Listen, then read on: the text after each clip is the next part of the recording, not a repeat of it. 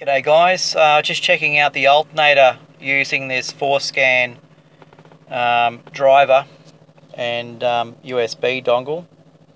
So at the moment we're looking at the oscilloscope. Here's the current voltages, 13.8 off the alternator and 4 volts at the ECU. So we're going to oscilloscope. We can see there is a bit of ripple going on here. It's not really affecting the computer, but the alternator has certainly got a bit of activity going on. I'll just slow that down to 2 to 1. That's a slightly slower sampling time.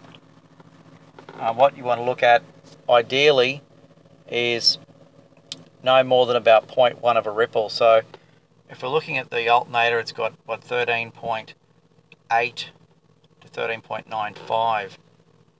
It's peaking at 14. So it's all over the place. It's not sitting as nice as I'd like to see it. That could tend to tell me that this alternator is on the way out. Brushes or regulator, it's going to need some sort of attention. So I'll be pulling this out and having a look at it. And I'll also compare it to one of my other vehicles as well that I've got. It's got a brand new alternator in it, and we'll see how that performs. So I'm going to put this under a bit of load. I'm going to put the headlights on, and we'll just change that resolution. We'll go back to oscilloscope. Okay, this is down at 10 to 1 now. Just down here, get 10 to 1.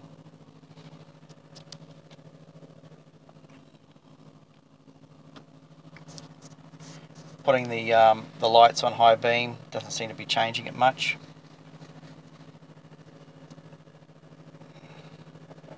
Anyway, it's a pretty good test to check the alternator condition.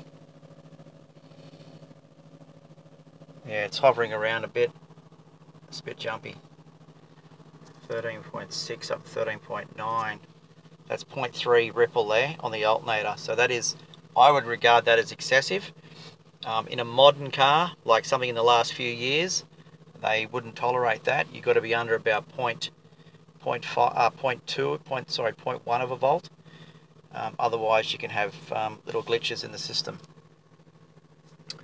Alright guys, so there's another way yet you can check your engine running with the forscan app. Alright guys, until next time.